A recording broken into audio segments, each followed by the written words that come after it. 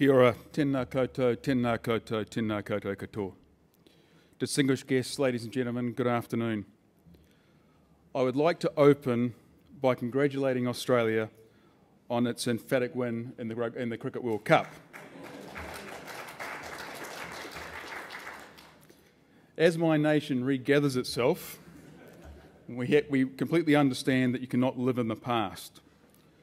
So as the operational headquarters of Joint Forces New Zealand looks to the imminent departure of New Zealand troops along with Australian troops to Iraq in the near future, the nation has taken a more strategic focus. We're looking further out to conflicts into the future. It is 171 days to the Rugby World Cup. I would like to thank ASPI for providing the opportunity for me to present the New Zealand perspective today. I will focus on the New Zealand Navy's future capability enhancements that in many cases will, as you'd expect for a close ally of Australia, complement the Australian approach to its future service fleet. As I've begun to prepare for this engagement, I was receiving the first reports of the impacts of Cyclone Pam and was awaiting her arrival on the north coast of New Zealand following her destructive path through Vanuatu. As you're aware, Pam has been described as one of the most destructive cyclones to hit the Pacific has ever seen. We were once again faced with determining how our own military could be used to provide options in support of New Zealand's wider national response. My plan today is to describe the New Zealand Defence Force's vision to 2035 and the broad implications for the Royal New Zealand Navy. I'll then detail how this vision may be realised through the upgrading of the ANZAC frigates and helicopters, the Maritime Sustainment Capability Project, or as you would call it, a fleet tanker, and the options set out for our littoral operational support capability, which itself is a particularly illustrative of the amalgamation of naval capability into a single platform requiring modularisation. I will then close with some of the force composition and design debates currently underway within the New Zealand Defence Force.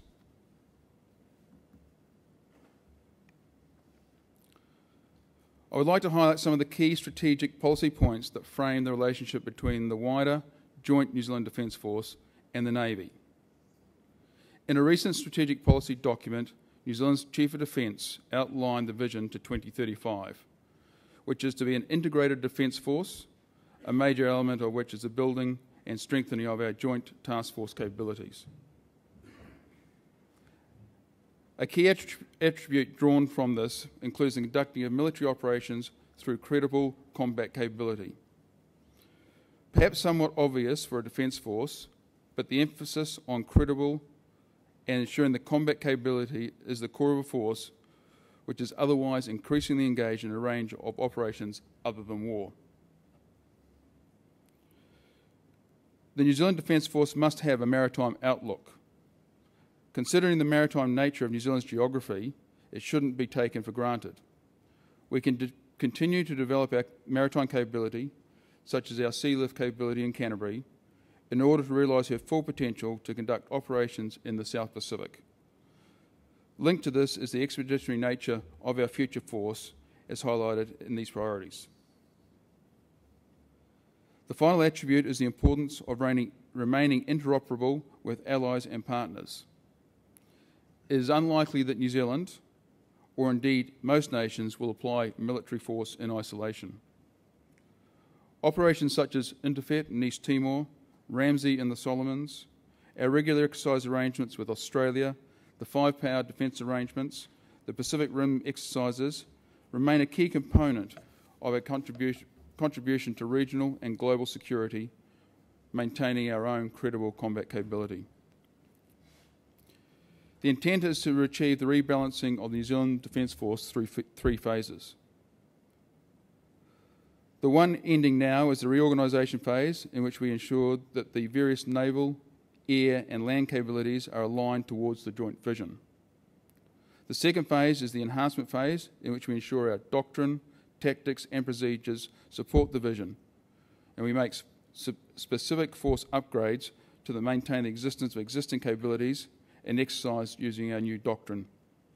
The final phase is the strengthening phase, in which a number of our procurement programs will be in the final stages of realisation, some of which I will consider now, including the upgrade of our ANZAC frigates and helicopters, the Maritime Sustainment Capability Project, and the options for our littoral support capability. I would like to start by illustrating the rationale and the anticipated outcome of the existing frigate systems.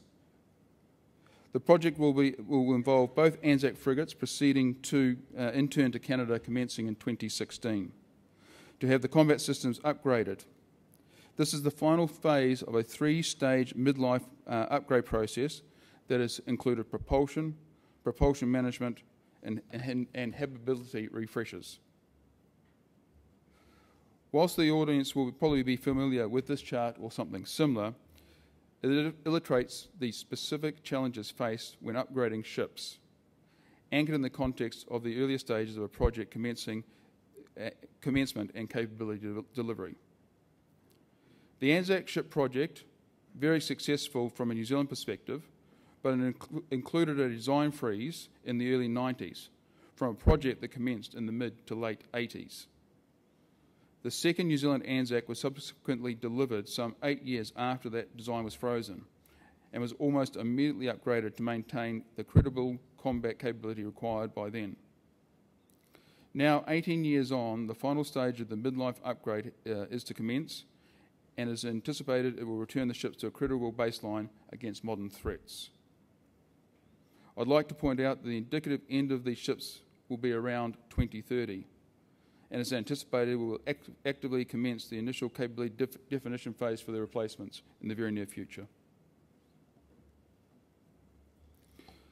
This is what the upgraded frigate will look like, illustrating the broad system changes that are going to occur.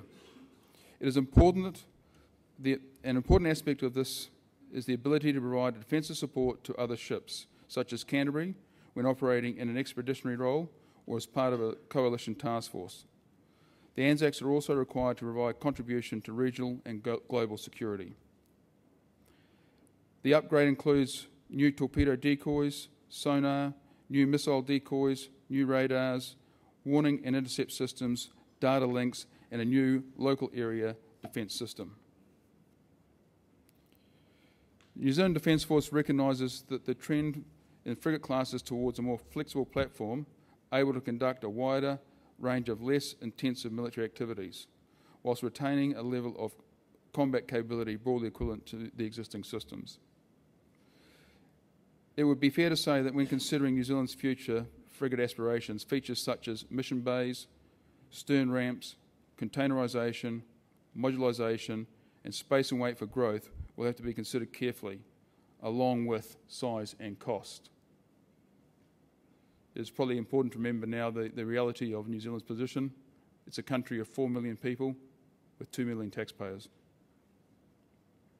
Like most navies, we're expecting to realise some savings through reduced personnel, innovative design features, and the potential transferability of some upgraded systems. There will also be trade-offs between the relatively bespoke frigate replacement design specifically to suit New Zealand's strategic requirements,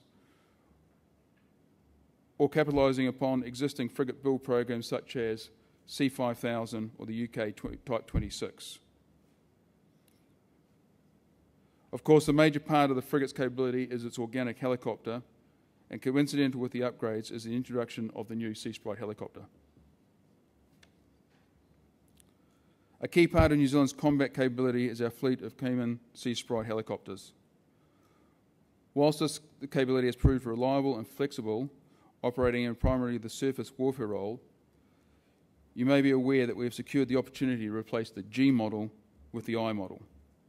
These aircraft are in the process of being tested and delivered. This is significant for New Zealand, as these helicopters will support the frigates, the offshore patrol vessels, the Endeavour replacement, and the Canterbury. This will be achieved by increasing from 5 airframes to 8, introducing a full motion simulator, and 2 additional airframes providing ongoing support through life. From a regional perspective, these aircraft are key to providing surface surveillance in congested environments of Southeast Asia, and will be able to provide additional layered force protection and will assist with boardings and general purpose roles. They will also maintain an anti-submarine warfare capability. As you can see from the left-hand image, these are modern helicopters featuring a fully glass cockpit, more advanced electronics, and significantly the Penguin anti-ship missile. This is a significant upgrade over our existing Maverick missile.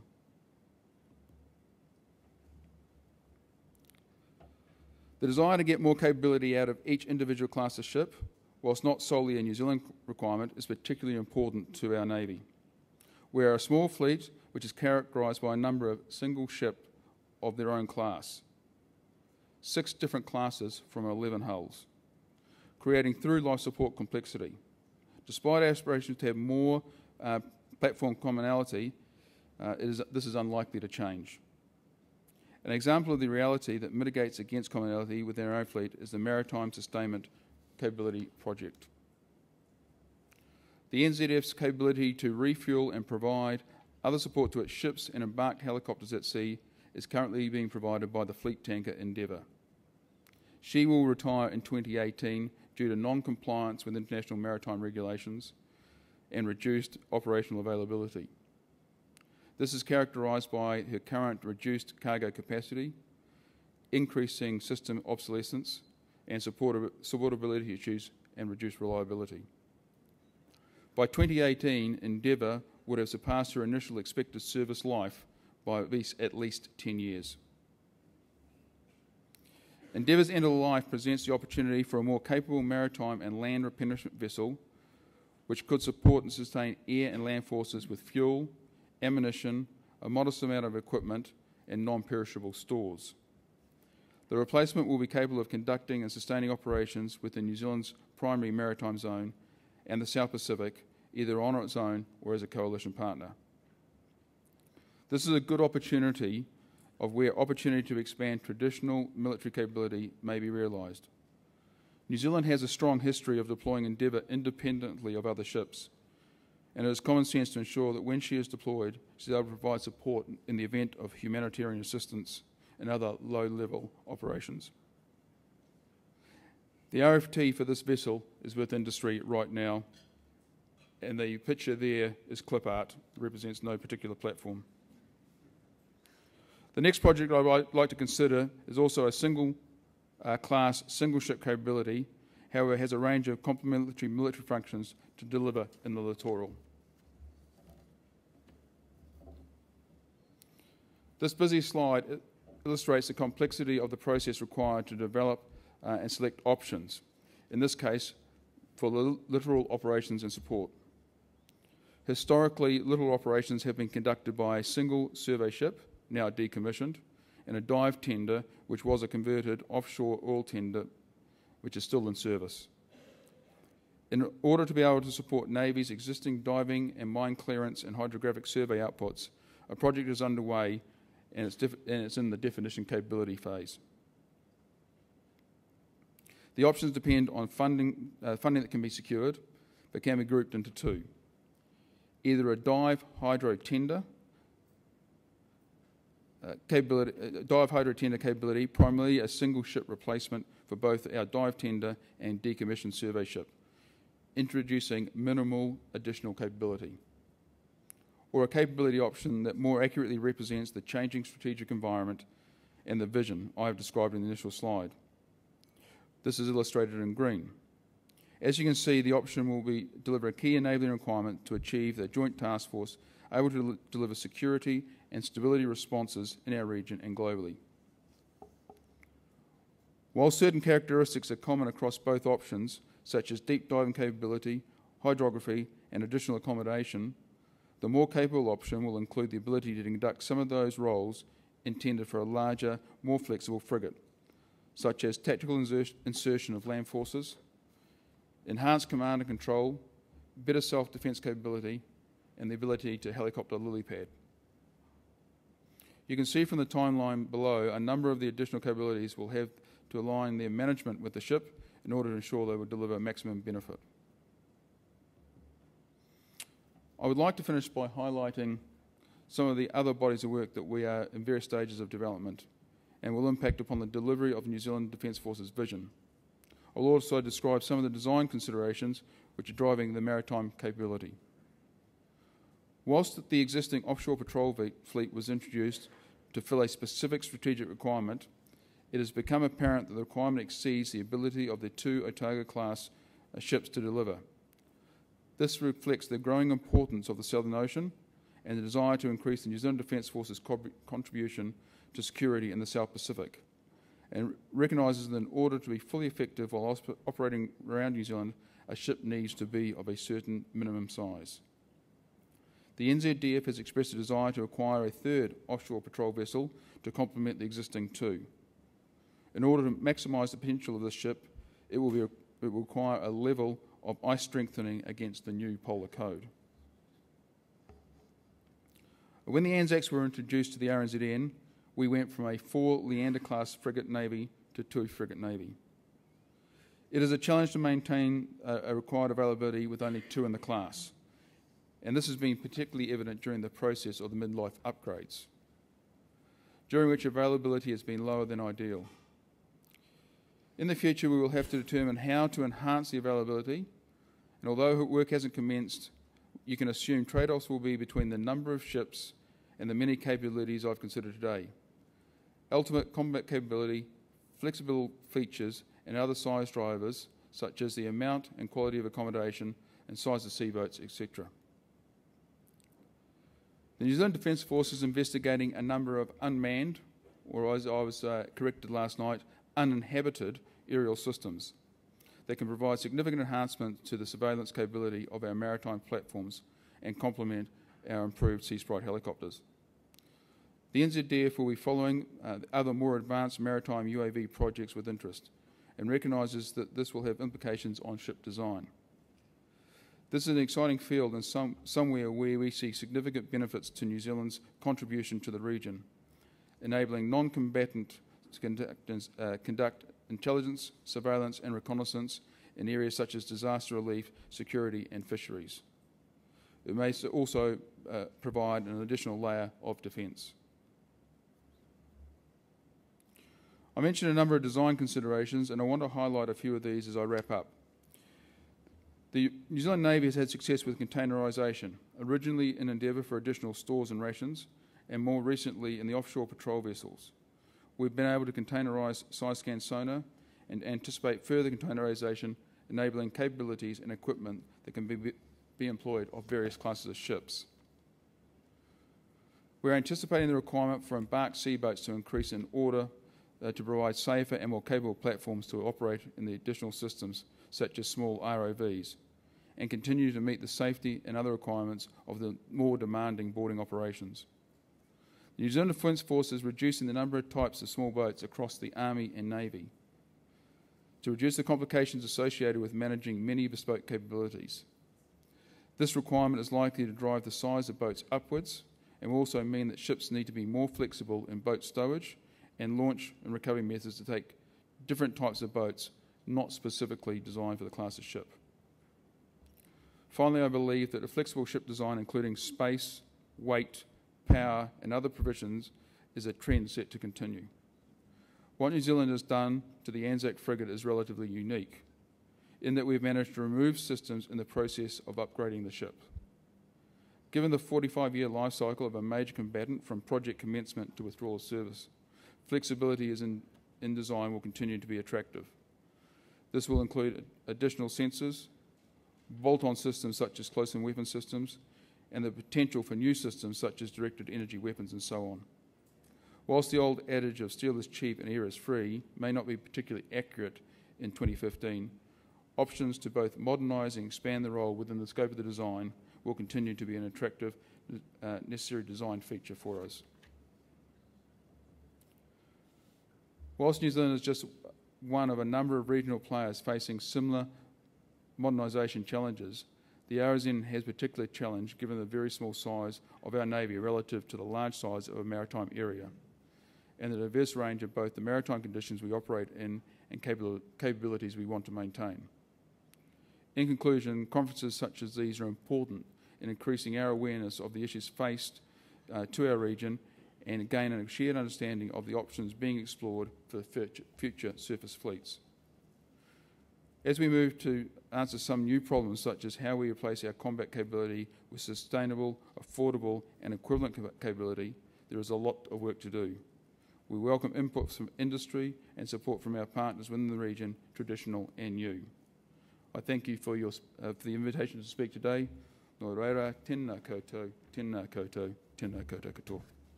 Thanks, Mr. Chairman, fellow officers, honorable guests, ladies and gentlemen. After 32 hours of traveling and 19,000 kilometers from Hamburg, I arrived here yesterday, first time in Canberra and in Down Under. It is good to be here, and I enjoyed very much talking to you, talking with you, exchanging ideas for a better world.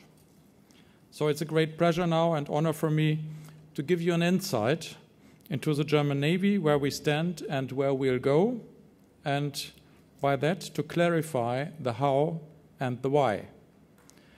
And additionally to some very capable German submarines, the German Navy is of course mainly a surface fleet, so far to the topic of our conference.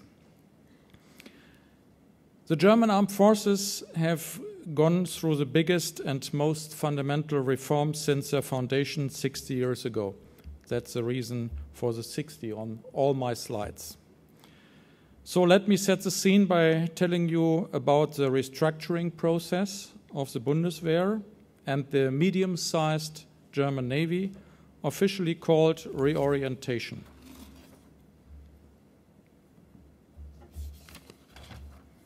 Let us start top-down. The three overarching goals of the reorientation, which began in 2012, are those you may depict from this slide.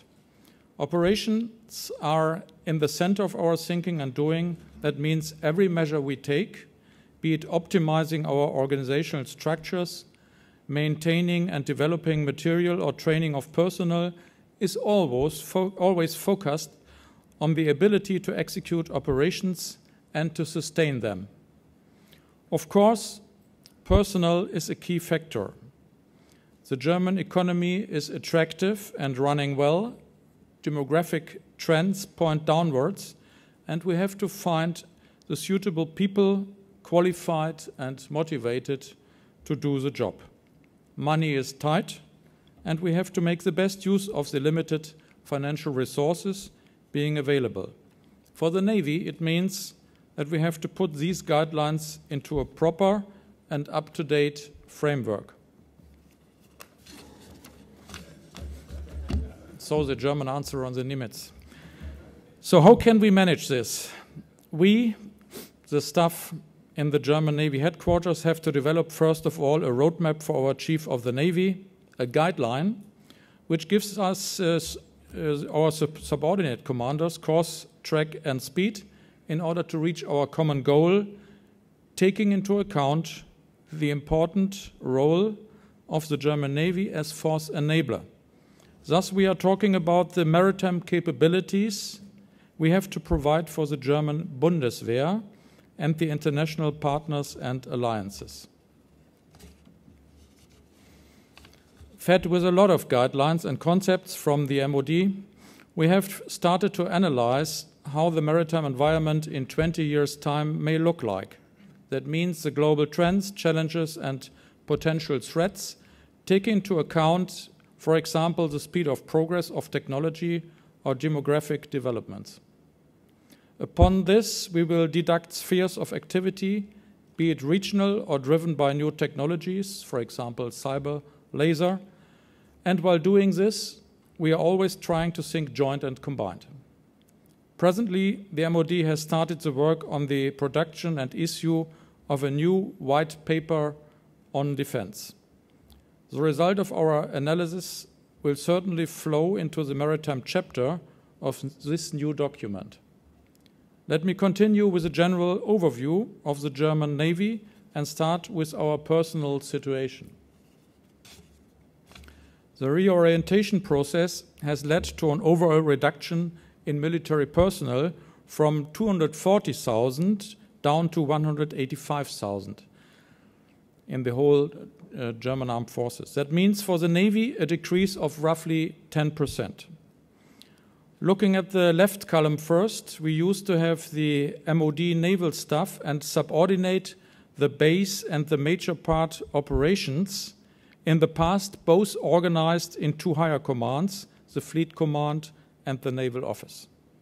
When changing into leaner structures, we reduced the base, that means the command and support functions, by 35%, with a rise of 3% on the operations side. That underpins clearly our aim for the future to put operations into the center of our efforts. Here you may see roughly the organization of our new headquarters. Important to note that there is no division level anymore. There's only one higher command left, the German Navy headquarters in Rostock, representing all the staff work which had been done before in 3 staffs. And in the command we have the 5 directorates, operations, plans and policy, personnel, training, organization, and operational support and medical affairs. And I'm the head of the P&P. As a consequence, the tasks the Navy has to cover are very broad with a variety of areas. The spectrum of capabilities encompasses the whole portfolio armed forces have to be ready for. Important to note that we have to maintain those capabilities to operate across a full range of fighting at the high end in all warfare areas. At the same time, our Navy has to be ready to act in operations with a lower military intensity, such as crisis response or maritime security operations. One of the major problems we are confronted with is the fact that the operations we are engaged in are mainly at the lower end of the spectrum, for example, EU Operation Atalanta. To the politicians and the society, these operations are visible and may lead to the impression that our platforms should be optimized for this kind of operations. However, present developments in Europe and elsewhere show clearly that the security environment is under permanent change, and we must be prepared for the worst case too. So where is the German Navy presently engaged? We are supporting NATO's Article 5 Operation Active Endeavour in the Mediterranean with transiting units and aircraft. Furthermore, our commitment to the UN's first and only maritime operation UNIFIL in front of the Lebanese coast has been strong from the outset and will remain unchanged.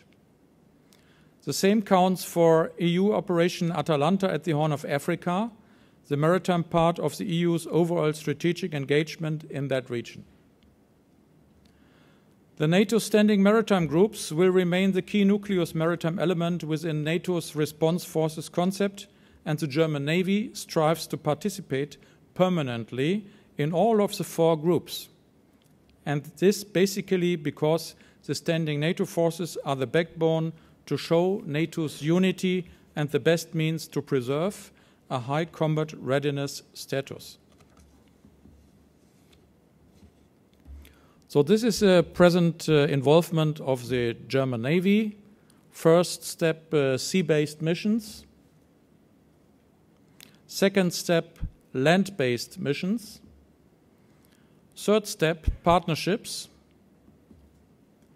Fourth step, deployment and training force. At this time in South Africa, acting as a brother navy with the South African Navy. Fifth step, exercises. Sixth step, other deployments. Seventh step, preparation for deployments. And eighth step, training. And on the left side above, you see the personnel mandated in the mandated missions.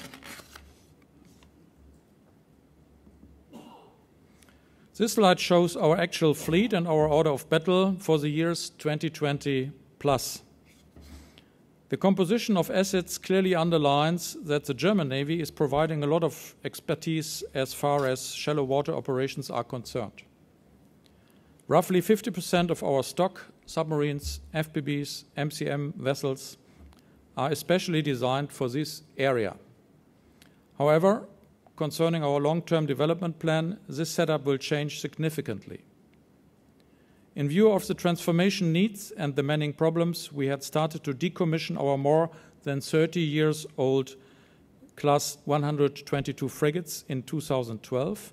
By 2020, all of them will be out of service, hence keeping the number of 11 frigates in our fleet. Moreover, we are going to reduce the number of smaller units, as we already did in the past. In the future, there will be no more FPBs available, and the total number of MCM vessels is going down to 10 units. In fact, a remarkable reduction of smaller units. During times when the wall came down, we had more than 200 smaller units. In view of all these planned cuts, the German Navy is going to have some new platforms which are under construction right now or already under contract being built in the near future. As you have seen, we have a multitude of operations to cover. In parallel, we have to continue with training workups of assets and other deployments, some of them political driven, on quite short notice. In a quick summary, we are nearing a situation of overstretch, both referring to our material and especially to our personnel. In times when the economy is strong, it is more difficult for armed forces to recruit the right people. This is the situation in Germany right now. With a negative demographic trend, the competition with the industry is really hard. We need highly qualified and motivated people to fulfill our mission. However, the high pressure of long absences due to a rather big number of deployments has a negative impact on the motivation to join our Navy. We have to face this problem and think about ways to make the naval service more attractive to young people. On the following slides, I will present some of our thoughts and projects on how we intend to overcome these challenges.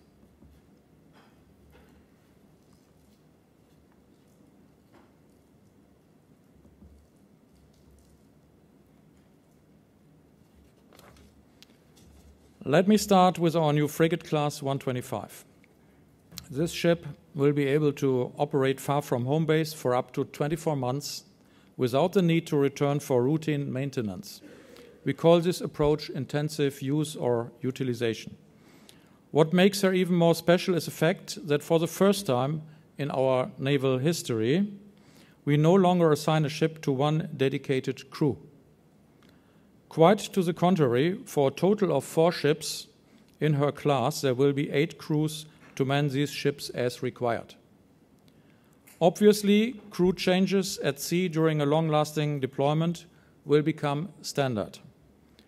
In addition to a complement of about 110 crew members only, there is a provision for an additionally 70 personnel to be embarked suited to the mission. We expect to get the first of class in service by 2018. The multi-role combat ship class 180 will transport these ideas one step further. Her design will not only incorporate intensive use and multiple crew concepts, she will be modular too. Core capabilities will enable the multi-role combat ship to operate at the lower end of the operational spectrum, whereas mission modularity will facilitate operational employment across a wide range of tasks.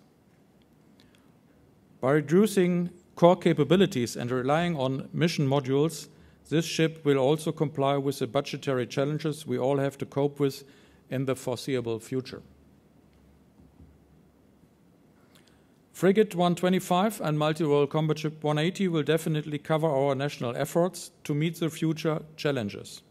However, all this will most probably not be enough. Therefore, we will enhance our cooperation with international partners as well. The utilization of the Dimension C as a base for joint and combined operations expands the capabilities of the German armed forces. Therefore, the sphere of influence for political decisions increases. This slide shows an artist's impression of a joint support ship. The need for the German armed forces for 2 of such platforms has already been confirmed in our ministerial conceptual guidelines. We are in a very early stage of the planning process for those platforms, but don't expect them to come into service before the middle of the next decade, if these concepts will pass the budget. This looks quite similar to a Mistral class. This picture shows that we differentiate between partnerships in 3 categories. Cat 1, to supplement own selected capabilities, for example, with the United States in BMD scenarios or in carrier strike groups. We had detached successfully 2 frigates in the past, 124 class in the carrier force. Cat 2, with partners with complementary capabilities, so our neighbors, French Royal Navy, but also the Scandinavian navies and Poland and the Dutch Navy. And to promote key and special capabilities as well as regional partnerships, being, for example, Brother Navy for the South African Navy or for the Israel Navy, and close cooperation with some other Scandinavian partners. With some countries we have special arrangements, for example, declaration of intents, like with Norway, Poland and the Netherlands, which to a certain extent institutionalize and tighten these partnerships. Yet in the light of the latest political developments, I mean especially the Ukraine crisis, we refocus on regions which had been of high interest to us during the Cold War, for example, the Baltic Sea and its approaches. We feel that it is up to us, as one of the leading navies in that region, to initiate and enhance the cooperation with our partners. First ideas have been already developed in my directorate and will be presented and further developed during a Baltic Commanders Conference for the countries in that region end of May this year. In parallel, we are also active and support the initiatives in NATO and EU, and I will give you 2 examples. The Navy sees international cooperation as a toolbox to build and enhance multinational capabilities.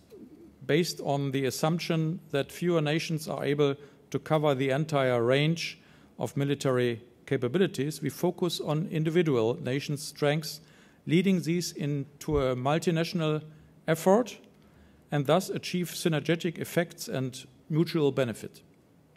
Let me give you some examples to illustrate our approach. First, the framework nation concept. The cluster ASW is part of our efforts in line with the implementation of the framework nation concept led by the German Navy. The aim is to enhance the long-term development of several nations in the area of ASW with submarines and airborne weapon systems.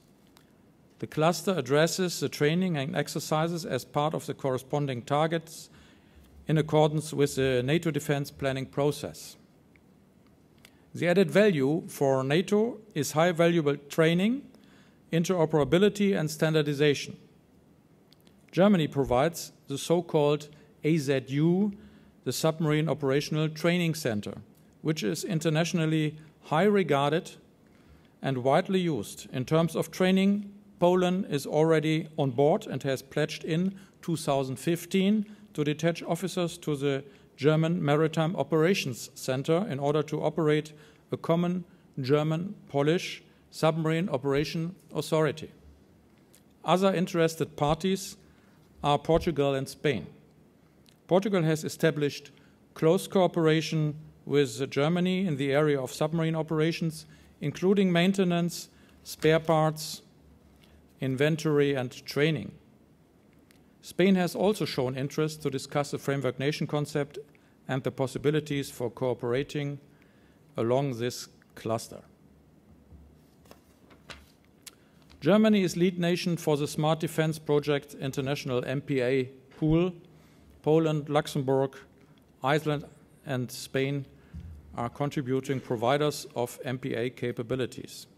Italy and Turkey have the status of observers. Norway, Greece, Great Britain, and Sweden are presently being kept in the loop and regularly receive updates, reports, and results. The aim is to pool MPA-related capabilities for exercise and training purposes. In the midterm, it is envisaged to employ assets from this pool in operational scenarios. Providers dedicate between 30 and 100 flying hours per year to this MPA pool.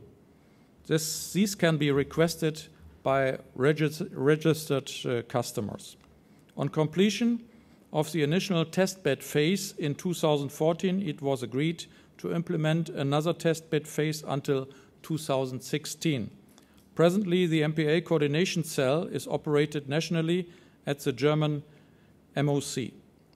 This task is presently being handed over to the Movement Coordination Center Europe in order to improve efficiency by collecting, tasking, and accounting, and to enhance visibility for NATO members and NATO command structure.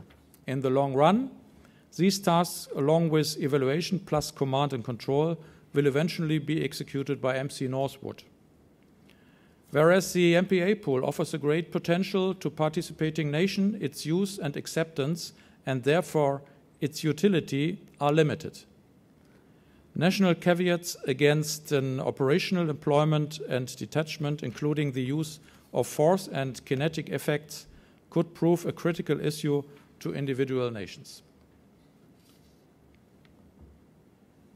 Summing up, presently, the German armed forces are facing the most comprehensive reform since the foundation of the Bundeswehr in 1955.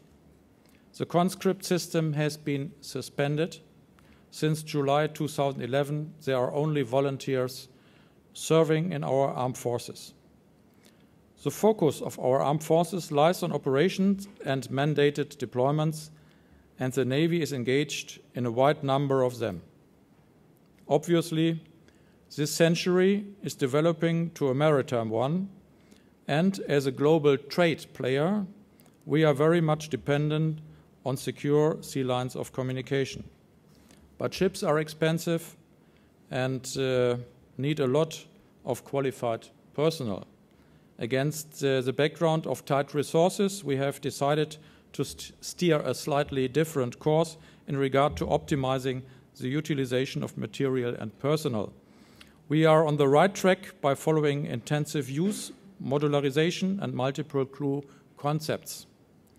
We are on the way to a smaller Navy in numbers, but with more capable platforms. Fortunately, we are in the comfortable position to get high technology products from our industry. Conventional submarines made in Germany definitely belong to the best in the world. Frigates and corvettes produced in my country, for example the MEKO family, are used by many navies worldwide, a real success story which makes us proud. In conclusion, I'm quite optimistic that despite some rough seas, the German Navy will cope with these challenges and remain a requested and trusted partner in the international community. Thank you very much for your attention, and I'm open later on for questions.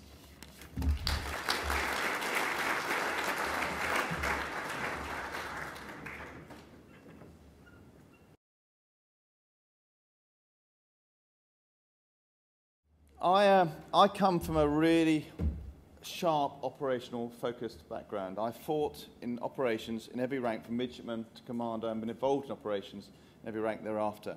So when I look at these problems, the new ships, I always have that warfighting perspective. When I took command of HMS Dauntless, the second of the Type 45 destroyers, I approached it in that vein. But I also realised that when you come to a new class of ships, no one else around you has done it before. It's a completely new skill set. And whereas everything else you do in your naval career you're trained for, delivering this new class is a completely different experience. But also, in the early ships of the class, you have a particular responsibility to get it right, because if you don't get it right in the early stages, it's very hard to change it later on. It's also, the presentation I'm going to give you now is very much a personal perspective. It's not the policy from the UK. This is my experience of what happened to me in the 2.5 years I had with the Type 45. It was also, in part, about maintaining momentum within the project as well, actually, because there has been a difference in the way we deliver ships now. Previously, we'd have a new class of ships, we'd have 3 or 4, 5, up to 10 years to get that class of ship integrated into service. And certainly with the Type 23s in the UK, it took us 10 years to get effect out of them. With reducing numbers of fleets, it's got to work almost on day one. You get a very, very narrow window of time to get them operational. I was also struck by the similarities between Australia and the UK in terms of the problems we face developing new class of ship and introducing them into service. The UK was forced by the global financial crisis to address these issues about 5 years ahead of Australia. So the story is the same. So hopefully some of the things I'm going to bring out now will resonate. Because when it comes to lessons, the honesty is really important. Recognising when things didn't go well is critical if you're going to address them, both for bringing the rest of the class into service, but also for subsequent classes of ship. So that's the aim today, just to talk about my experience in the Type 45 and then how we carry them across into the Type 26. To do that, I'm going to look at these areas, what we call the defence line of development, but these are the same, virtually the same as the fundamental inputs to capability that Australia uses. So the Type 45, just to give you a bit of context, a class of 6, originally 12, driven down not because of the reappraisal of the effect we're trying to achieve, just simply money. Money reduced, we end up with 6. Lots of compromises, but it's 6. And that only just about meets our capability requirements. 8,000 tonnes, big increase, up from the previous class of 4,500 tonnes, driven primarily by the need to get the radar up high to give us that range advantage. But whilst the ship has got bigger, the crew's gone from 300 in the Type 42s down to 200. We also, very wisely, I think, put an awful lot of growth potential within the ship. There are compartments in the ship which are completely empty. One of those compartments is the same size as the front part of this lecture hall here, allowing space for electromagnetic weapons to come in the future. If you build that provision in at the outset, it's a lot cheaper than trying to change it later on. Likewise, the missile silo was raised by about 2.5 metres, again, to give us that extra capacity later on in life. We also changed 3 major design characteristics of the ships. Generally, there's a rule of thumb that when you have a new class of ships, you only change one thing. We changed the propulsion, we introduced a brand new combat system, and we completely changed the way we accommodated the sailors and operated it. That makes it a particular challenge, and we've been successful really in 2 of those. One has been a bit more of a problem. We also incorporated an awful lot of lessons from the Falklands campaign. Having served in the Falklands as a midshipman, I've always had that focus, understood what proper combat means, when ships are being sunk all around you. When I have a number of colleagues actually been sunk, one of them twice. It was great to see that the Royal Navy had not forgotten those lessons. These ships are built to take damage as well as give damage. So training. Whole ship safety case, a new concept for the Royal Navy, how we're going to operate the ships, new ideas, and the rest of the Navy wasn't aware how this is going to impact us. Great concern it was going to be a constraint. Actually, it's an enabler. Understanding the capabilities and limitations of your ship is just as important as they are in an aeroplane. But also, as part of that safety case, there's a requirement to make sure that every single sailor in the ship is properly trained.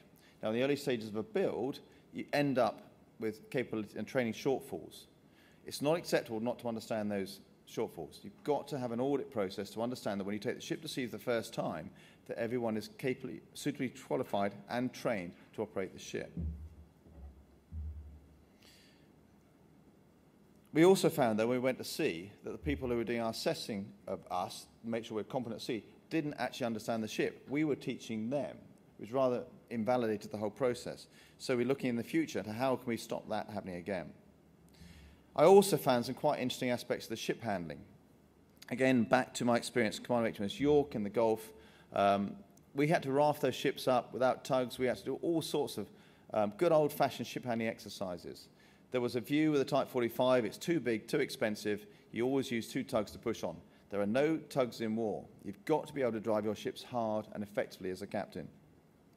Likewise, the propulsion, which we have had a few problems with, the captain, myself, had to understand the limitations. So I have responsibilities to the safety of the ship's company. And there was a time when I was up in, well inside the Arctic Circle when the engines stopped and we couldn't get them going again in the middle of a gale. That is not a very pleasant experience. That responsibility is very clear. Back to the safety case. I was responsible for the safety of the ship's company.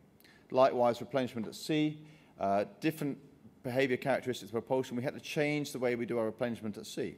But it's all about coming back to experience and taking new approaches to old problems. And likewise, berthing, the stabilisers are proud of the hull. We have to develop new ways of berthing the ship, new fenders, because it's a design constraint. The stabilisers were supposed to be retractable. There was a saving measure taken so they don't retract. It's a limitation through life. And that actually costs us more money producing bigger fenders through life than it does the money we saved in that decision earlier on. Flying. The first-class flying trials were done in HMS Daring, but just focused on one aircraft type. Being an aviator, I was keen to explore the envelope and seized a couple of opportunities. That is a Helix, a Russian Helix landing on the back of our Type 45 en route across to America. Likewise, we took the opportunity to embark 2 aircraft. So we didn't just accept the fact that we ticked the box with flying, we really pushed it hard. What else can we do? And actually that flexibility reaps benefits for later on in the class. I want to talk about the equipment now, and I don't want to talk about capability, but actually the people who built the ship. I was brought up with the Navy with a sort of slightly confrontational approach with industry. But when I joined HMS Dauntless, I was really impressed with the change that had happened in the relationship between the Royal Navy and the shipbuilder. It was much more about partnership and much healthier. We had all sorts of issues to get across, but it wasn't out with the contracts. It was a common goal. How can we deal with this problem? How can we get through with this? Not just BAE who are building it, but also MBDA with the missile firings, all sorts of different problems. That constructive approach really bore fruit later on, to the extent that we actually delivered the ship 8 months ahead of schedule. I was also struck in just how much pride there was in the shipbuilder, something I hadn't really expected. I kept being asked by the shipbuilders, "Are you happy, Captain?" I wasn't quite sure what they meant. Actually, it was just they were proud. They'd spent 4 years building this thing. They just wanted someone to say, "Well done." When it came to the combat system, we invested heavily in the land-based test facilities. What a change that made. I was used to my previous ships. The new software come along, you'd install it, it wouldn't work, wouldn't understand how it worked. Not at all with the Type 45. Switch it on, it all works. New software drops, comes in, instant approval, and that ability to feed back into the system, identifying shortfalls in the software, in the way it works, fixed in weeks and months, not years. When it came to the trials as well, understanding the capabilities and limitations of the weapon systems, I found it quite interesting. We did the tests on the 30mm cannons. The test was to have a towed target which came towards the ship, flying at 450 knots, 250 feet. We engaged at about 2.5 miles. It's an electro-optically guided system, and hit the target with the first round, which is quite impressive by any measure. But that was considered a fail because we were supposed to measure with the missed distance indicator 3 rounds. We didn't hit it. And it was just that little crazy approach that was being taken by some of the trials and evaluation staff. Of course it was a success.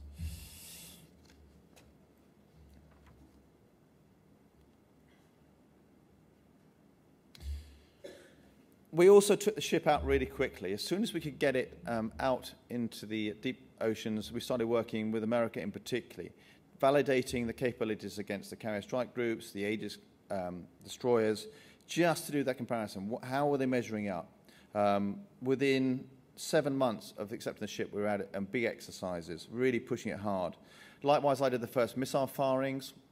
And again, we worked very closely with MBDA, who did produce a missile system. They had problems in the introduction of the missile, and they had 3 or 4 failures of the missile. We worked very closely with them, so they overcame the problem with support from the Royal Navy, because it's in our common interest. It was not about scoring points. This was about achieving the objective and hitting the timelines. So as we move forward for their own first in-service firing, I was closely involved in all the discussions with MBDA personally, so we actually made sure that missile firing was a success. It's also quite interesting to reflect on the nature of that firing, because MBDA is a multinational company. We had Dutch radars, French launchers, French missiles, British radars. How does that all work? Well, actually, that compartmentalization worked really well. The radar technology is British sovereign IP. That's kept very distinct from the French. Yet I had Frenchmen on board the ship. There's clear lines of responsibility drawn. And finally, the interoperability piece as well. We wanted to get out with Americans to see how it was going to work. Back to my point about we don't have the time to really spend evaluating this that we used to have. Got to make it work from day one. Well, that's, of course, close you can get to day one. On the personnel front, with the reduction in the size of the ship's company, I demanded a much higher standard of professional knowledge from all the sailors, much more akin to the submariners and the aviators. With such a big ship, you just can't accept people not understanding, knowing their way around the ship or how it operated. The changes in the accommodation had a profound effect. In the Type 42 destroyer, we had 12 mess decks. We're now down to 3 in a Type 45. What has happened as a result is that we're no longer thinking about being in departmental stovepipes first, from marine engineers or seamen, chefs, stewards. It's not like that at all. Actually, what we're seeing is ship first and departmental second, which is a much more effective way of running a ship. But we also found we were delegating all the responsibility down. Bigger ship, more piece of complex equipment, but also fewer sailors. So what we found, the leading hands in particular, really stepping up to the plate. We realised that actually we suppressed them. We'd spoken for a number of years about how do we delegate more. Actually, the problem wasn't with the people. It was just the structures were wrong. So by changing our manpower structures, we've actually empowered our more junior sailors, which in turn makes it more rewarding for them. I want to talk a little about infrastructure now.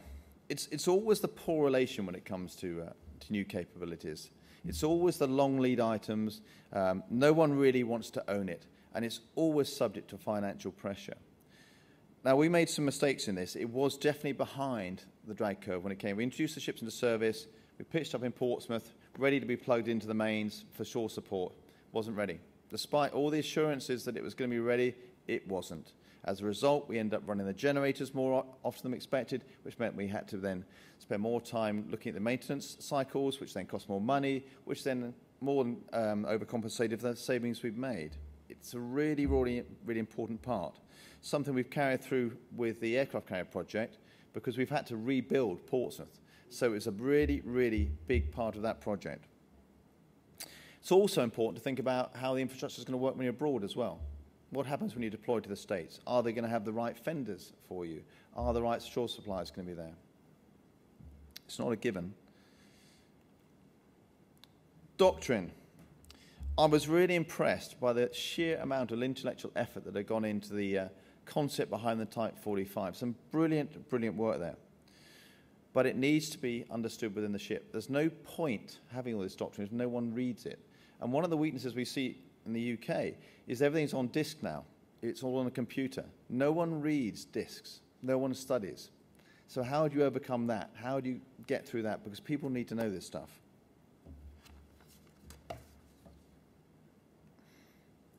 It also needs to be validated. It's only theory.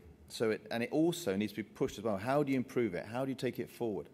And one of the things we did, coincident with the Type 45, was we brought back environmental champions. I was, in addition to being captain of the ship, captain anti-air warfare. So I was responsible for all air defence development in the UK, personally. And that meant we had a lot of focus on actually making sure we got the best out of the kit, validating all the principles, and I worked closely with the other environmental champions to make sure we all had coherent messages. We also looked at alternative roles. What else could we get out of the ship? It's a great big ship with lots of space, so we really pushed the boundaries there again. Joint Task Force Commander Headquarters, Theatre Ballistic Missile Defence, Embarked Military Forces, all that thinking. Because one of the mistakes we made in the UK is we ripped the guts out of our intellectual headroom. The conceptual component of capability has been seen as a sort of cash cow. We can take that away. My personal view, that's a mistake. So the capacity to think, the moment in the Royal Navy, is generally at sea, which is why the environmental captains works really well.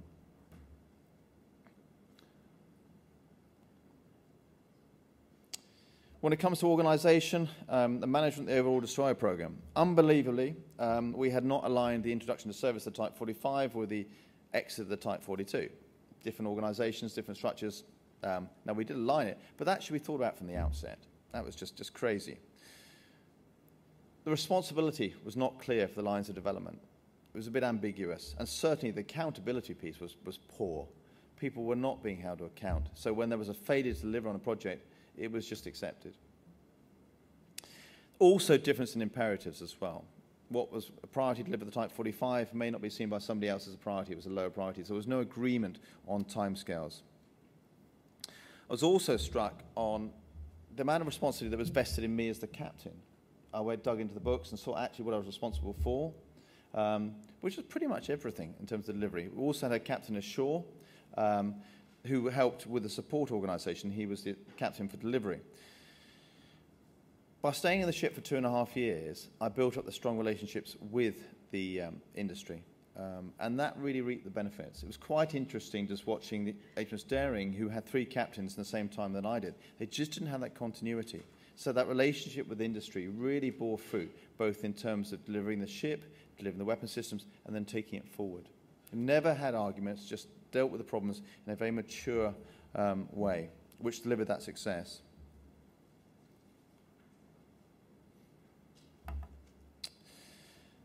In terms of the information, HMS Daring, first of class, very proud. They had a view. I think it's quite good to have 2 captains in the first 2 classes, 2 senior officers, because I approached it from a slightly different perspective. There were some things we agreed on, some things we didn't. But we did agree to trial the options in both ships and see which one was the best one to take forward. That lessons process, I spoke at the beginning, really, really important. That honest approach to this, not trying to make everything look good. And I think the advantage of putting senior officers into first for class of ship is they're a bit more resilient, they're a bit more established, and they're willing to argue the points. There was one particular issue where an admiral said to me that if I didn't change my position, that would be the end of my career. And I looked at him and said, sir, that's irrelevant, because it was an important point. A junior officer wouldn't be able to do that. I was also very clear on how we're going to take the pass the responsibility of the lessons process, how we introduce it into service, onto the more junior ships. Ships 3, 4, 5 and 6 were driven by young commanding officers. So that responsibility lay with me to make sure I had a clear process on how we're actually going to pass the acceptance process over to them. It's been mentioned a lot, the support solution already today. We had an interim support solution which stood up the day we arrived in Portsmouth. That wasn't good enough. It caused all sorts of problems because we needed support from day one, but the structures weren't there.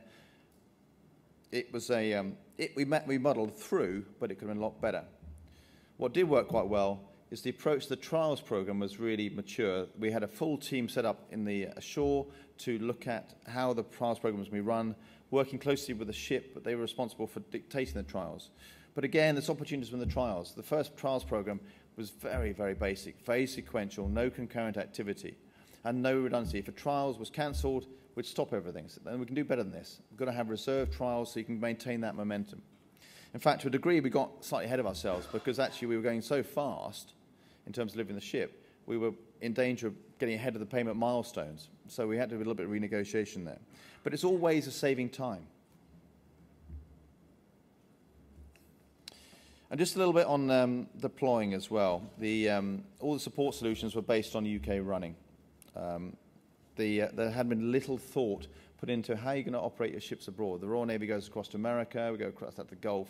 That just hadn't been factored in. It was all UK-based assumptions. Okay, so the key lessons for me from the ship, personal lessons. The whole ship safety case, it's really important now, understanding what it means, how to operate the ship effectively. It does enable if it's understood. On the equipment front, the working relationship with the equipment manufacturers, it's critical now. You can't have confrontational approaches to this. By all means have points of tension, but working together is the only way forward. I think on the personnel front, getting the best people into the ships early, right through the rank structures, right down to leading hands, it makes a huge difference. You're trying to work out how to use these ships, how to operate them. The infrastructure, it is particularly vulnerable, I think. No one wants to own it. It's something to be watched, because it can cost a fortune if you get it wrong. On the doctrine, it does need driving forward. I'd like to think we are moving forward slightly with our conceptual work in the UK, but it's hard. We need people who can spend the time to think. But there is this capacity at sea. We've got our best people out at sea. Let's use them. From the organisational point, we have looked at how we pass the responsibility down and hold people to account. It's much clearer lines of responsibility now. On the information front, lessons learned and identified really carried forward. And I'll talk about that in the next slide. And on logistics, really looking forward to how we're going to get it better. So, the Type 26 then. The whole ship safety case is now a Royal Navy-wide approach to everything. Everything we do has a whole ship safety case, and that's really well understood. So we're not going around the boil on that one. But also on the training approach is now tier 1, 2, and 3. It's not just about the ship, it's about groups of ships, about task groups, and also the trainers as well. So the training systems approach, the Type 26, is all-encompassing. That relationship with the shipbuilders, the equipment manufacturers, is really solid. It's really impressive. If you go to visit any of the ships in the UK, you'll be struck just how close the Royal Navy is working with the manufacturers. Not building the same product, building different products, but taking the same approach with the same people. That continuity has made a huge difference. In the project management, we've been able to draw a lot of lessons through, both on the infrastructure, I talked about Portsmouth, but also on the cost modelling as well. The Type 45 gave us a lot of really good data on how much money it costs to build a ship, and also the scheduling as well. So when we approach the Type 26, we know exactly, well, not exactly, in a better understanding of how much it's going to cost and what the realistic timescales are for that. In the Type 45 as well, 80% of the equipment risk was in the weapon systems. That's a huge amount of risk in one area. So what we've done with the Type 26 is we've de-risked it a lot. 80% of the risk has been taken out by putting the equipment into the Type 23. So when we put it to sea in the Type 26, it's proven already. New equipment going to ships in the last 5 to 10 years of service, but we see it as a significant step because it's saving us time and money. On the sustainability front, the support solution has been a key focus for the Type 26 project. We have delayed accepting or signing contracts until we absolutely had the fidelity we required on what the support solution meant. Hasn't affected in service date, but we delayed signing the contract until we were happy that we had that detail. On the propulsion front, we decided that we would repeat the lessons from the weapon systems, the land-based test facility, doing the same thing with the propulsion for the Type 26. We have a land-based test facility for the entire propulsion system, so we can evaluate it away from the ships. The doctrine, it is getting better. We're definitely shifting our focus to task group operations on a more regular basis, how we're going to integrate. We're thinking from a whole fleet perspective rather than just individual ships.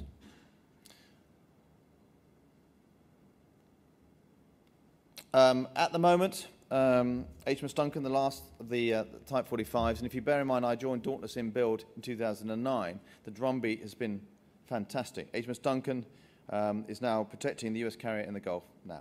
That's only 6 years after I joined the second one. Very impressive how we got that drumbeat running through. But I just want to pick up on some of the of CN's points there, the lethality, the effects, and the availability. It is my view, when it comes to the lethality, that there are some navies really mean it when they go to fight a war, and I think Australia is one of those nations. My country is as well. We expect to fight the ships. I think the idea that you can compromise capability for costs when you expect to go and fight is a very dangerous assumption. You're going to get people killed. They have to maintain our focus on what these ships are for. The clue's in the title. We should expect our ships to get into combat. We should expect them to get hit as well and to sustain casualties. But the maritime domain means you've got to keep fighting. You don't withdraw in a maritime fight. You stay fighting until you win. I think on the effects front, that we are going to fight invariably at that level, particularly as part of a coalition. So how are we going to magnify the effect? How are we going to work better with other nations, particularly with the US? What does that mean? And then availability, his final point. I think in war, we have to, it tests all our assumptions. And when we're looking for support solutions, certainly I ask the question, is this going to work in war? Is this going to work in the areas we're going to fight? Because if it's just based on peacetime assumptions in the UK, that is not a solution at all. That is just going to take risk on people's lives. Thank you very much for your attention. That's all.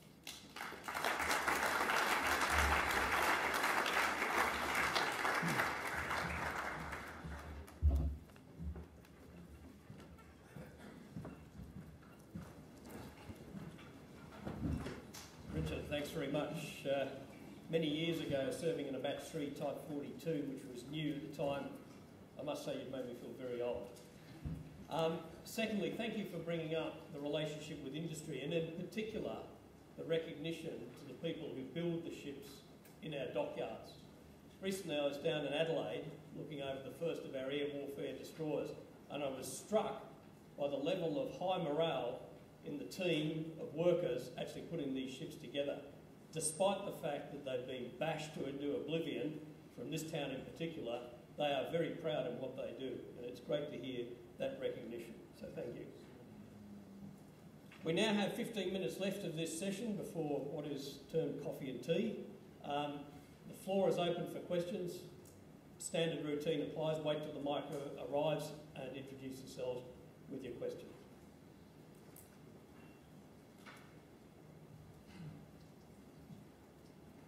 Are there any questions? Well, I'll lead off with one. I've talked about it a little bit so far, but during this conference we've heard a lot about the trend in the size of warships, probably going two ways, but in nations that want to do sea control, the size is going upwards. Quite often that gets attributed to combat systems and the ability to put more capability, or the need to put more capability into a hull. Would the panel like to comment on some of the things that I have observed, which are the other things that force ship size up, which is things like crew accommodation, occupational health and safety, and compliance with new regulations?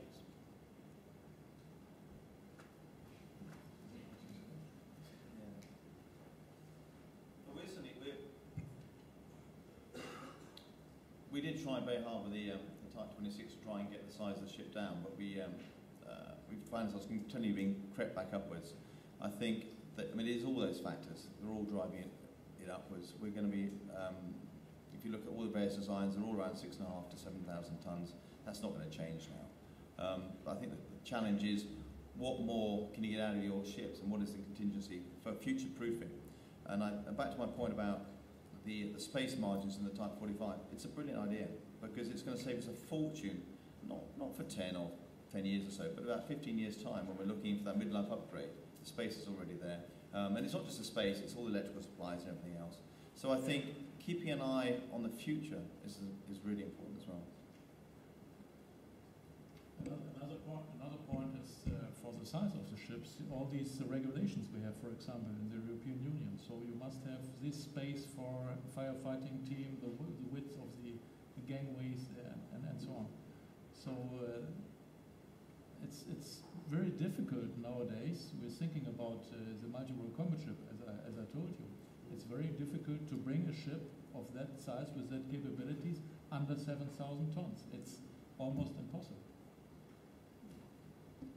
And I think added to that was something I alluded to in my speech was the flexibility that's now required of a frigate-sized vessel to do more than combat operations. So the ability to embark and inject special forces is going to drive you down extra requirements for that, bigger boats, different launching systems.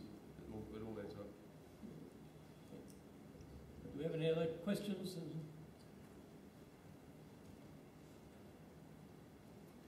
Yes, Peter Jennings. All three speakers describe navies which are shrinking in size, sometimes quite dramatically. And it goes back to Tom Menken's point that quantity is a quality all of its own. Are your navies reaching a point of critical mass, a point of no return, where critical mass is simply not going to be sufficient to sustain the warfighting objectives that your strategies would describe? Peter, thank you. I think the Royal Navy is at a critical stage in terms of its current capabilities. We cannot maintain the amphibious commander brigade, the sport shipping, the aircraft carriers, the submarines and everything else if we get any smaller. Something will have to go, and I think that'll be the debate for this defence review coming up. How much money is going to be available? Do we really want to let the 3 commander brigade go? I think that's probably the trade space, to be honest. It's my personal view. There'll be an interesting debate between the Army and the Navy over that one. But if we want to maintain the capabilities, there is no more room for any further shrinkage. We're absolutely flat out in terms of operational commitments. There's no margins. And I think back to CN's point about availability, how can we drive that up? What can we do to get more out of our hulls? Concerning the German Navy, the reform of the armed forces, the reform of the Bundeswehr was more or less a reduction of forces, of people and also equipment. The actual plan was to reduce the Navy much more. That would have been a critical mass indeed. But in fact, the reduction was, in comparison to Army and Air Force, only 10%. So Army and Air Force, they lost 30 to 35%. So the ratio was much better for the Navy after this reform. And so we could keep all our capabilities. So we are not at a critical mass. It was quite okay. So we can live with that, with a force now of about 20,000 people in naval uniform. The core part of the Navy has almost 15,000 people, and we have still around 60 units. That's quite okay for a medium-sized Navy. I think the New Zealand Navy or the New Zealand Defence Force has always been on that knife edge. But it's been an interesting, I think, realisation by the current government and the opposition of the understanding what the Defence Force brings to the party, how that allows them to play on the global stage. And also there's now, I think, a very clear understanding that any reduction in capability means a complete loss of capability. You can't just lose a frigate for a couple of years. Once you've lost it, it's gone. Simply we've learned that from the loss of the combat wing in the Air Force.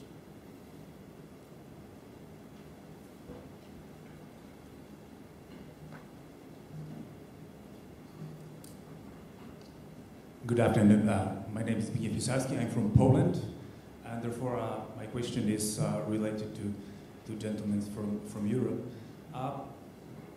If I observe the tendencies that are in German and British Navy, they were as presented here. So there are certain economical measures to decrease the costs of Navy.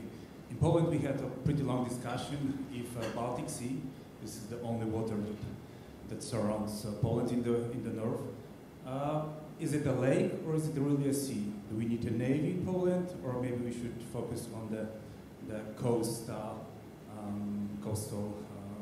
defense and security?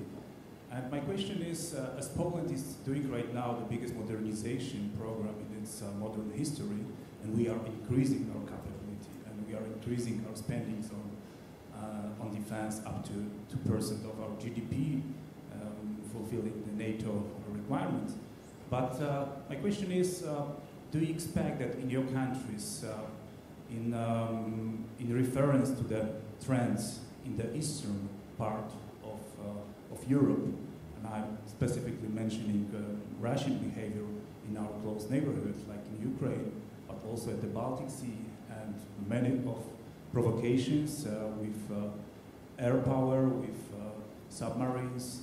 Do you think it will change the tendencies in your countries, in Germany and Britain? Because the same like the crisis in Ukraine gave a new life and sense of existence for NATO, maybe it will also create a new life for Navy in your countries. Thank you. Right.